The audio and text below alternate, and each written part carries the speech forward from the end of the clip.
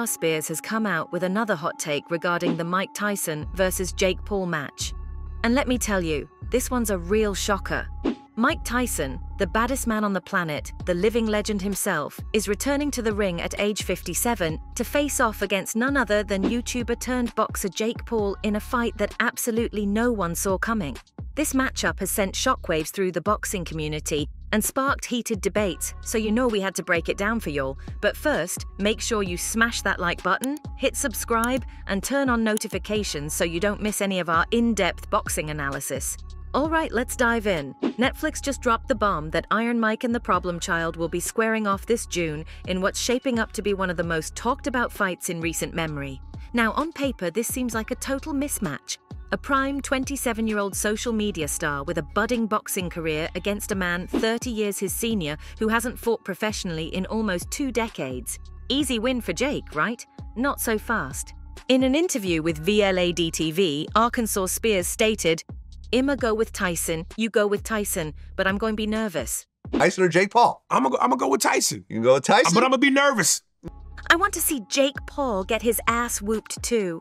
I want to see Jake Paul get his ass whooped too. But here's the thing. When Jake Paul first started, he was a little sloppy. I put up a poll on Twitter to see what the public thinks, and a whopping 75% of you are picking Mike to come out on top. And honestly, I can't say I blame you.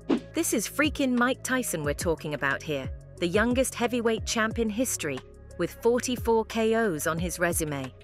Even at 57, the dude is still built like a tank and looks scary fast on the heavy bag. Did you all see those training videos he posted? I'm getting chills just thinking about it. But here's the thing, and I hate to even suggest this. What if Father Time finally catches up to Iron Mike on fight night? I mean, the man is pushing 60. No matter how good he looks in training, there's gotta be some question marks around his stamina and ability to go the distance. Meanwhile, Jake Paul, love him or hate him, has actually been putting in the work to improve as a fighter. He's 6-1 as a pro, with his only loss coming against Tommy Fury, a legitimate boxer. You can't just write him off as a YouTuber anymore. Now, I'm not saying Jake is on Mike's level in his prime, not even close. We're talking about arguably the most feared heavyweight of all time at his absolute apex. Pre-prison Mike Tyson, trained by Kevin Rooney, fueled by raw aggression and unmatched power, was a force of nature unlike anything we've seen before or since. In his prime years, with the guidance of Cus D'Amato and Jimmy Jacobs, Tyson was unstoppable. He'd come out of the corner like a wild animal, overwhelming his opponents with relentless offense and crushing power in both hands. Forget about seeing the second round. Iron Mike laid waste to the heavyweight division, racking up first-round KOs like they were going out of style. 14 straight wins inside 3 minutes. Think about that for a second. These weren't bums he was beating either. We're talking elite fighters, gold medalists, undefeated prospects. Didn't matter. If Mike hit you flush back then, it was lights out. So I totally understand why people scoff at the idea of a YouTuber having any chance against the GOAT. I get it. But the thing is, that unstoppable version of Mike hasn't existed for a long time. After he went to prison in the early 90s, he was never quite the same. He was still a great fighter, don't get me wrong, but the focus, the discipline, the fire just wasn't there like before.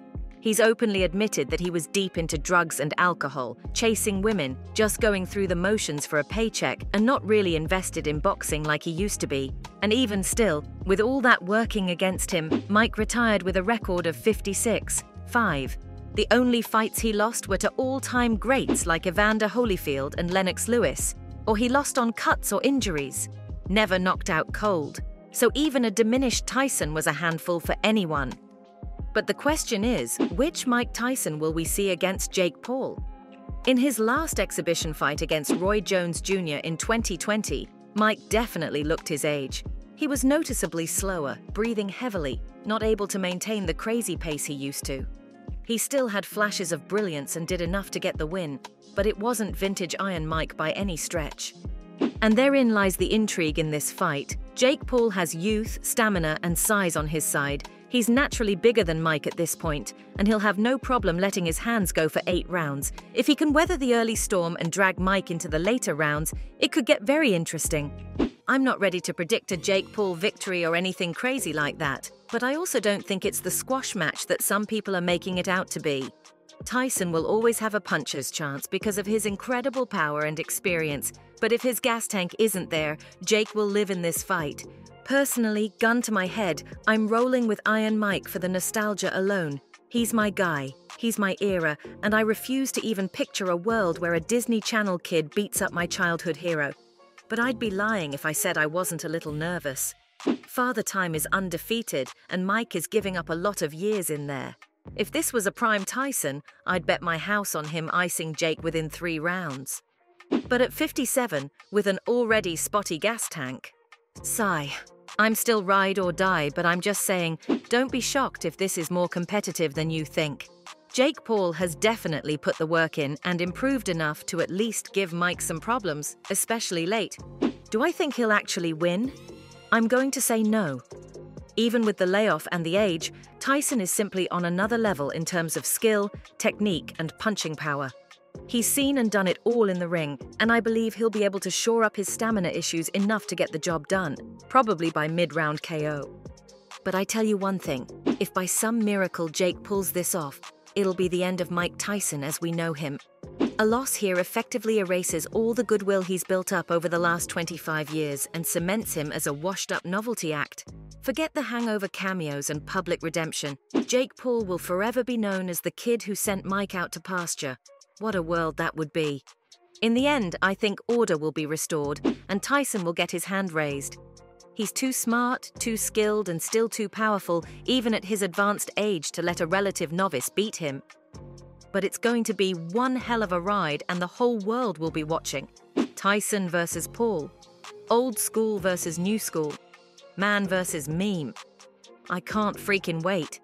That's all we had in store for today's news update. Don't forget to like this video, and if you haven't done it yet, please subscribe and press the bell icon to never miss out on any news updates from our channel. Till then, stay tuned.